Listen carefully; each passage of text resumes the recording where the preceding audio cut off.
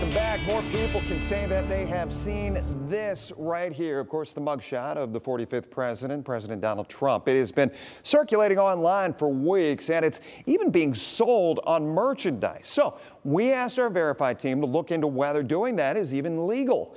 Here's Kaylee Marentat with today's Fast Facts. Our source is attorney and University of Toledo Law School graduate Scott Ciolek. Although you may not have a copyright in a photograph of yourself, you still get to control how your image is being used for other people's commercial uses. Each state has their own circumstances, except Trump's team has put out tweets saying they're coming after people raising money off the photo. In Ohio, if you get sued, there are statutory damages, up to $10,000 per use, that you can be assessed by his agents.